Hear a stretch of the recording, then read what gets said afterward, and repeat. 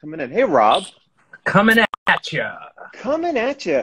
Rob, I said, why can't we just do this? Because, normally, why do we have to be in a public space to, just hang out? And I just said, like, I think, why do anything unless it's on social media, really? Yeah, absolutely. I feel the same way. I don't have any thoughts that don't go down into social media.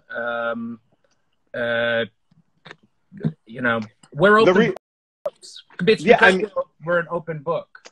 I mean, I only had kids because I knew that would help with content, honestly, just sort of like getting them in the kitchen, getting them to do funny fails. I mean, my kids want to give like People magazine the rights to the birth announcement.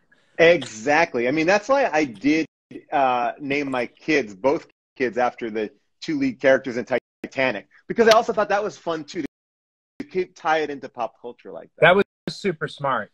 That was super smart. Should not have named my kids Kid 1 and Kid 2. Well, but you know what? At the same time, I think that also allows people to put their own thing on it. Just change my name to Man, and then that's it. You just put whatever you want me to be, I will be. Filming. Do you remember, like, back when you started? I don't know if you had this as much as I did, but the idea, like, when you would get a part but it didn't have a name, and did you ever did you ever have like a part where you'd be like, oh, I'm playing a man, or I'm playing like customer at store?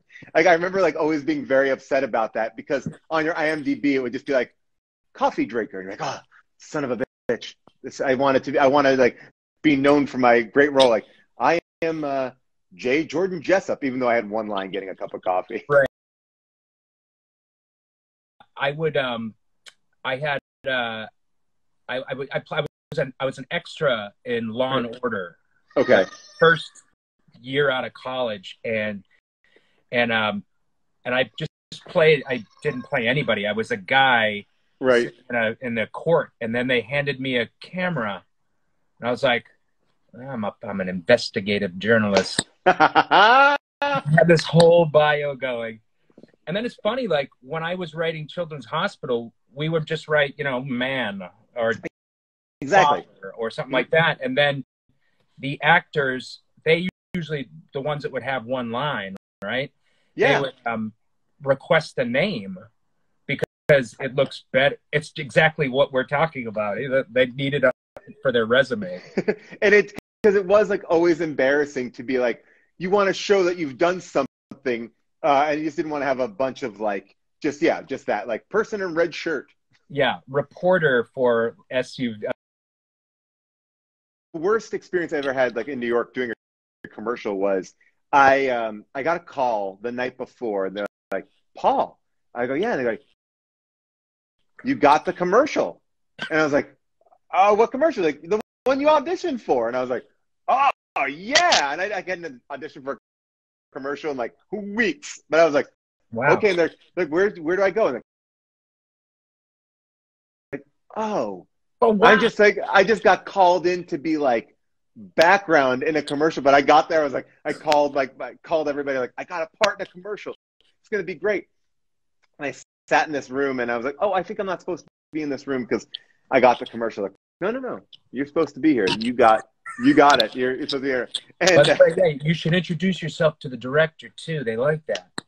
And it was the most upsetting commercial because they first put me next to this guy. It was like for like Honey Bunches of Oats, like that commercial, and it was like a support group for people who were addicted to Honey Bunches of Oats.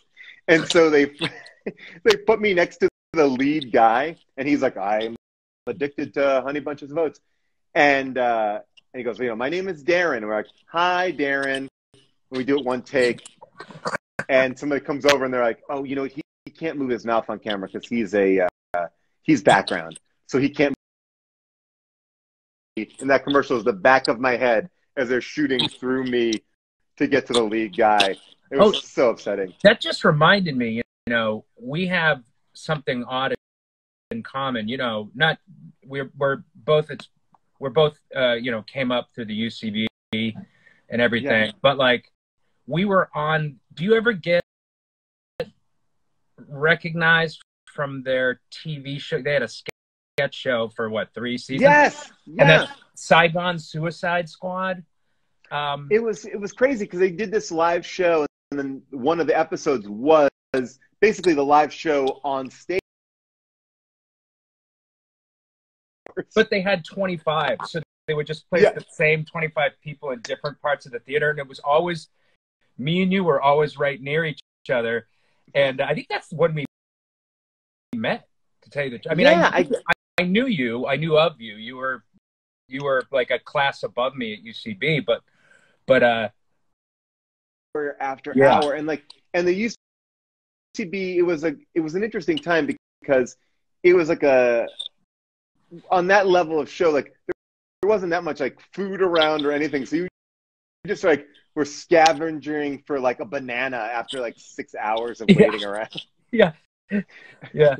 But yeah, no, people always post those screenshots of everybody, because if you look at those screenshots from that episode, it is, it's Riggle, it's you, it's Helms, it's so many people, and people are like, hey, Paul Scheer and Rob Corddry were in this.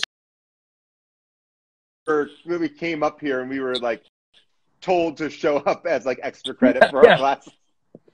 But also I think the funny thing is to some people we often get confused as each other, which kind of we do in this new documentary that we are both in, Have a Nice Trip, that's like documentary about psychedelics, which, by the way, when did we shoot this? I forgot that I shot this documentary. No memory. I look at it, I'm like, this is easily a decade old. Like, I don't remember a thing. They said, "Oh yeah, you played Paul Scheer's Trip," and I was like, "Okay." Like, I remember doing that.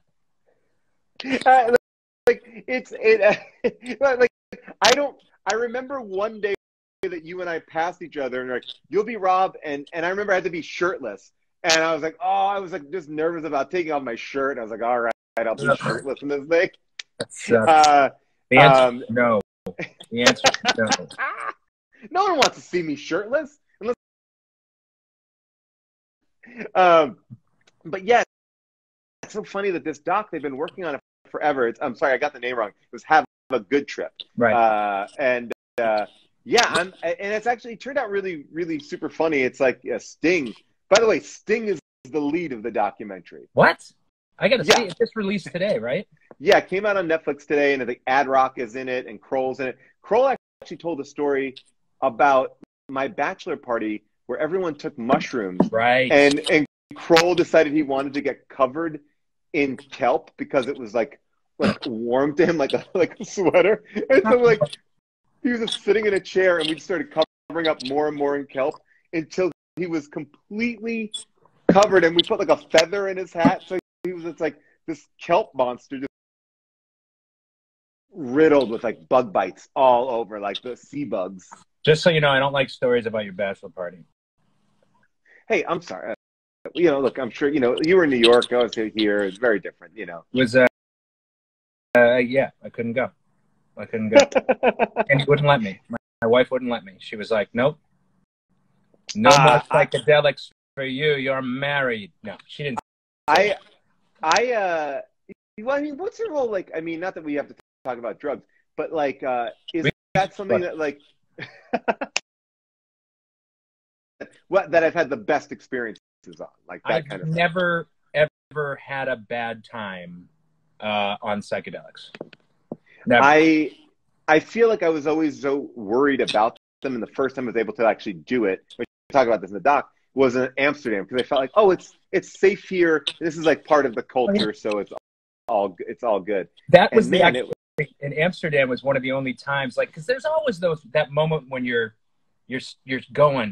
starting to go on the trip, and you're like, and then you're like, then you're fine. But I remember when we were in Amsterdam, and it was Sandy's first time doing shrooms, and I remember it started raining, and we got under an awning, and then this woman with a lot of makeup on came under the awning too, and it was really intense. And the woman, she was right here, this close to us. So that was the only time I think maybe I had that was like the worst time I had on Troops. I remember like going to Bonnaroo, and Aziz tells a story in one of his stand-up specials, but we were there together, so I feel like it's a fair story to tell. We were enjoying, like, we were walking around, like, oh, this Bonnaroo's kind of weird, like, whatever, and you saw these, like, whoa, electric forest, and like spent like 4 hours there. Like, oh, Bonnaroo made sense. Like we saw Bonnaroo like work. Like it was like, I spent so much time in college, like hating my campus and yet taking acid and then walking around my campus like, oh, I've missed everything here.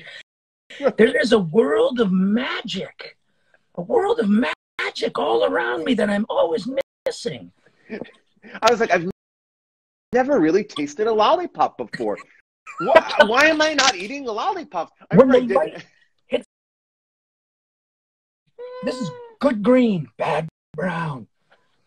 I also like, I fancied myself. I mean, I was into Hunter S. Thompson the first time. I did it, I think, as everyone was, right? Yeah, sure. And just journaling, frantically journaling, like I was Hunter S. Thompson, like, and it's just garbage, wonderful garbage. Hey, Paul. Yeah.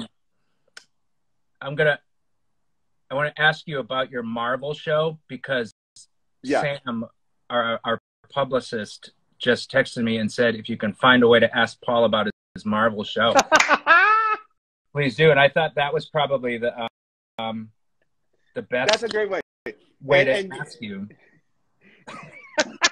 You know, I'm glad that you asked me about it because actually you would be perfect for it. It's do it. So basically, what we're doing this Marvel books, and we're just talking about like cool books for people to check out and read. So like David Lindelof came on and talked about this book called Marvel Man or Miracle Man, which was written by the same guy who wrote The Watchmen, who doesn't have a name anymore. He's changed his name to, I think, the True Creator. Yes, or the first creator. But it's like this really cool, like, old book in the Marvel world that I don't think many people have kind of tapped into. And I think like people always feel like overwhelmed by comics. I know you and I will often like kind of talk about like, what are you reading and stuff like that. And so it's been really fun to kind of talk to people about what they like. Like Gillian Jacobs brought in Power Pack, which I never read, which is but their parents are just normal. It sounds like their parents are normal. It sounds a little bit like The Runaways, like a it has very similar to that. Yeah, that's fun. Well, that's cool, man. It's been fun. What have you been up to in the quarantine? Because I've been shooting that in my house. Like, it's your show. That's pretty great. That I like how people are finding new ways, and the only way to shoot stuff these days. But like, I haven't been doing a hell of a lot, to tell you the truth. Yeah. And I'm trying not to like mourn that. Like I'm trying not to be like, oh, you should be writing. You did it, because I'm not gonna sit here and just force it and make myself feel worse for something to fill my day with. In the meantime, I'm watching this show. I would just literally turn it off before Dispatches from Elsewhere. You might have given me that recommendation. Oh yes, I love that. That's great. Oh, so great. It's so great, and it's such a cool show. It's so like I don't know, inspiring in a way, like especially for it, because I love interactive theater and Sleep No More and that kind of thing. Are you doing the interactive theater that's on Instagram right now? And if you follow this account called Jade is in Town, every day she is posting something. You have to decode it, and then you are communicating with her over DM, and you're helping her solve this mystery. And so far, we found that she's like being haunted by this killer, and it's progressing. So today will be the first day back. And I But can jump in. Oh, you could just jump in any each day, and they'll kind of they'll walk you back. Like she kind of walks you back through cool. it, like to tell you, oh, yesterday we found out this, and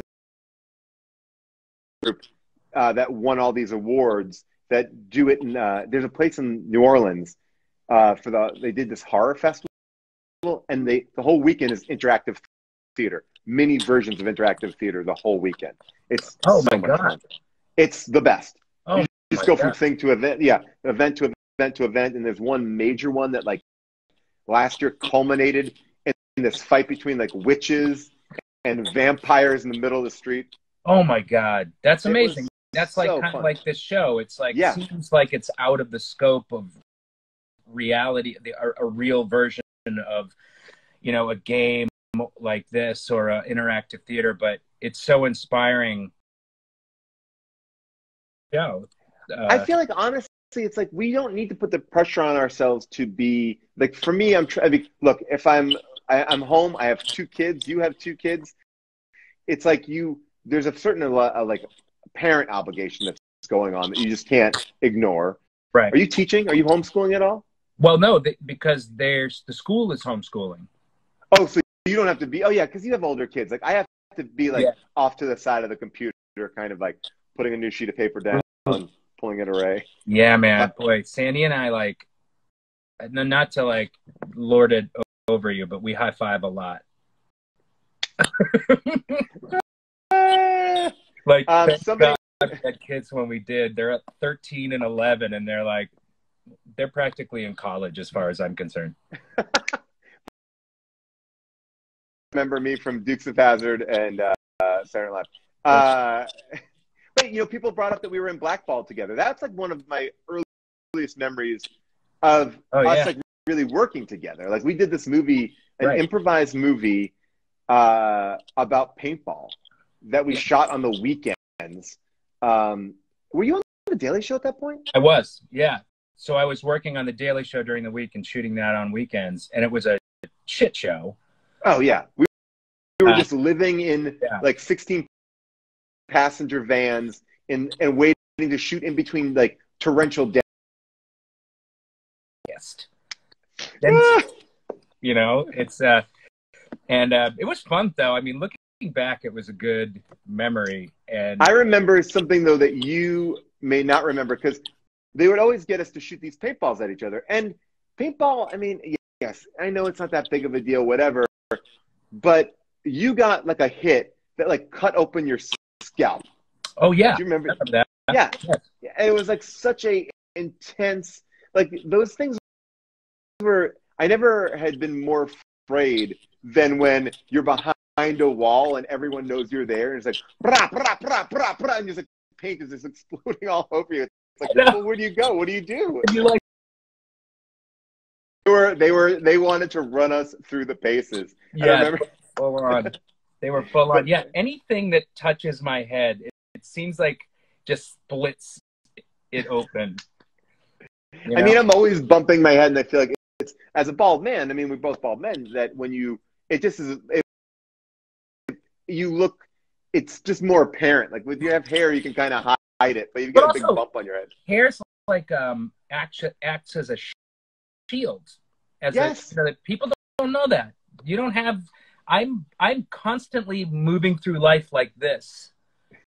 You know, whether it's from the sun or low hanging shelves or what. But they don't look very good in hats. Oh, you look okay. You look great, guys. There we go. You look great. But man. No, I like a ball cap. But yeah, no, but if you're not wearing a ball cap, you got to protect that head. You got to get stuff on that head, or just get skin cancer. You know, we're all. Let's just embrace it. Come on, man. I mean, we may as well just get leathery. That's my slogan in life. Get leathery. I think it's a good slogan. I like it. You know, Rob, we also live nearby each other here in town. Yeah, I throw a rock and hit your house, probably. Yeah, and apparently you have been doing that been really scaring my children. I wouldn't call them rocks, though. They're not going to damage anything. Have you been like enjoying any like the local like food? Like, 'cause I know a lot of people like we're supposed to be supporting our local restaurants and stuff like that. Do you have like a like?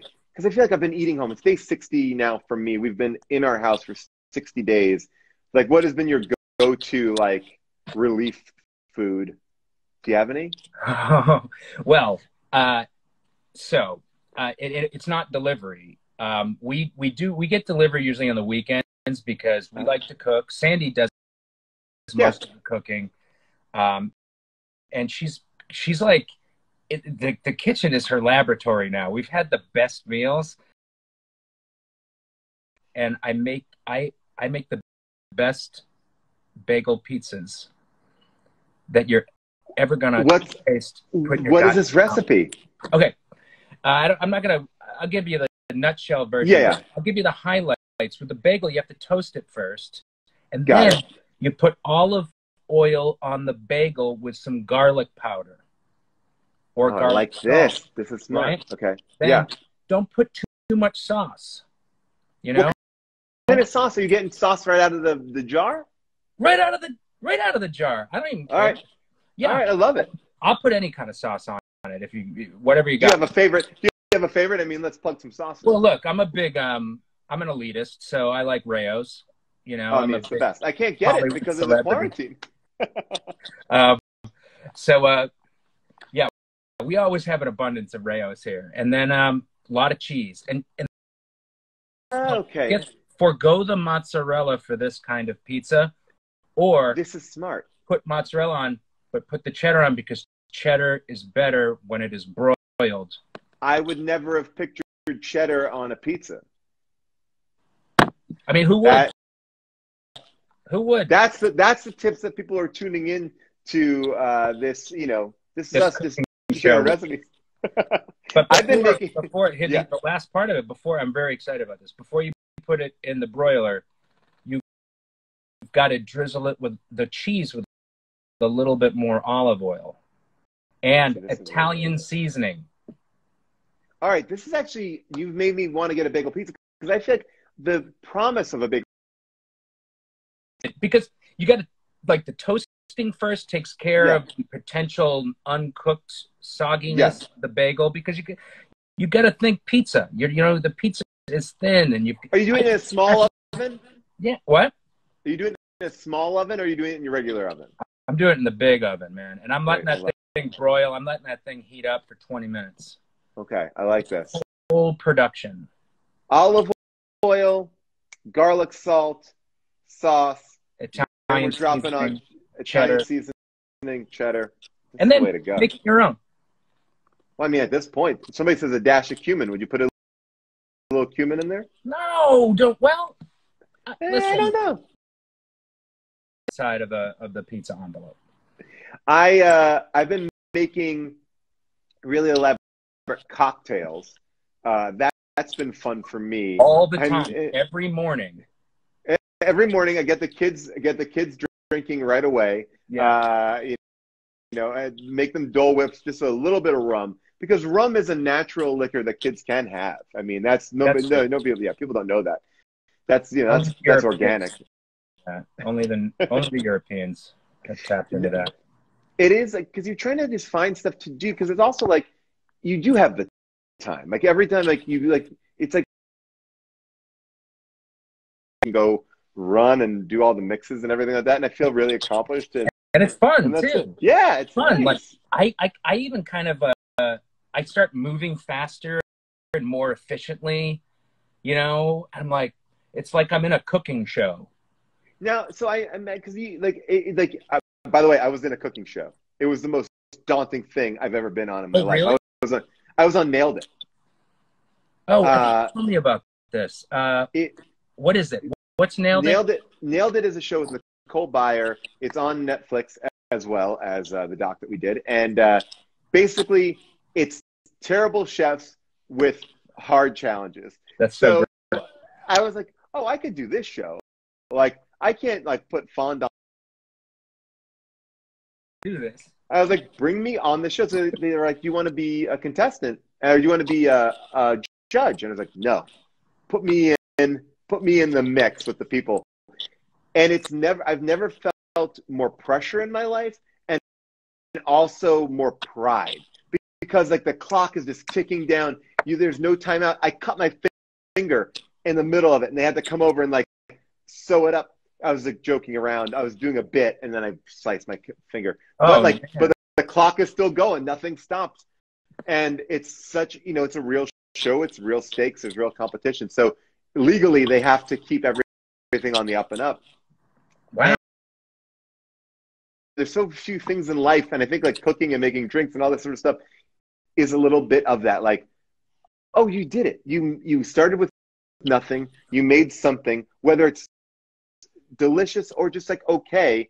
Yeah. You still did it. And it's also for other people to enjoy usually, and you don't know whether it's going to be good until you hear back from them. It's really usually surpasses my expectations of their reaction, which is good. I think there's something about that home cooking thing that just puts it over the edge. Like, I think that if we got what we made in a restaurant, you'd probably be a little bit more critical, but you see somebody in there, they're doing it up. There's a little bit of love in there. Do you think, like, what have you been doing? Have you learned a new skill or anything? Have you, like... I haven't learned I wouldn't have done. Like, my skill that I've really learned is how to organize and fold all my laundry in the house. I haven't really done that for that long. Like, I'm doing a lot of laundry. I'm cleaning a lot of toilets. I have a whole system to kind of get the floors clean. Like, I have a lot of skills in that level. But yeah, it's not like a lot of skills that you would do are outside of the... It's like, oh, I want to take up doing... why am I forgetting? It's a calligraphy, yeah. And I have all the stuff here, and that's been like on the docket to kind of go back to, because I found that to be incredibly relaxing. Yeah. Yeah, I just bought a drawing book, and I cracked it the other day, and it's not as good as I thought it was going to be. But drawing book, learning how to draw better from a book is never that good. I'm obsessed with master classes. I mean, not that you can like learn. I mean, I love master class. Like, I'll watch Steph Curry teach me how to play basketball. Yes, I mean, between that, do you take pictures? I take a bunch of pictures. Like, I have like a camera, like a real deal camera. Yeah, I do. I have a real deal camera, and I was planning on putting together a still life, like a real, with a backdrop and reflective light from the bottom, and it was going to be it sounds stupid now because we're so far into this, but it was going to be like a very serious still life, like Corona still life, like with toilet paper and Lysol mask, and do it very artistically. And I couldn't get it to get. I got in my head about it. I was thinking about it. Absolutely. So much. I think the one thing that this Corona quarantine, whatever we're in, some time I'll be able to do it. And all those things are still on that level, like on that shelf of, oh, if I have some time, I'll do it right. And the things that I've just like jumped into, like, fuck it, I'll do that. That has actually been way more freeing. I feel like you're never going to have time for like, I need to really clear my schedule. And I've just kind of, the stuff I've jumped into has been the more fun things that I've been doing. You're the kind of guy, though, that I always think of, like, you always seem to have time for everything. Like, you're in 2 different live shows at once in LA. Yeah. You're working the next day. But you're also guy I go to for pop culture information. Well, you're not going to say it. I don't know why that is. I sometimes kick myself for doing it that much, but I feel like I do love working with other people. You can't stop. Well, I just want to, like, I do feel like I love just getting to like kind of fuck around with people, and like, and that's what's so fun about what's been so fun about it is sort of like we're in a world world where we get to work with so many different people, and I just like that opportunity. I like doing a show with Rob Hubel at Largo, and I like doing the podcast with Jason and June. And I never want to like focus on one thing, and maybe should talk to a therapist about it. But I do like that idea of like keeping it fresh. Or maybe you just when you wake up, you grab the day. By fine day, I'm gonna do whatever I want to you, and then you do. Then you make love to the day. I make love to the day. Rob, we have to wrap up, but I have a couple questions for you that I'm seeing here. Yes. Is there going to be a new season of Ballers somewhere? No. Okay. What was it like working with Ben Stiller on The Heartbreak Kid? Oh, I thought for sure you were going to say The Rock. Ben Stiller, it was great. He was, actually R.I.P. Jerry Stiller. I know. Just heard hilariously funny. Yeah.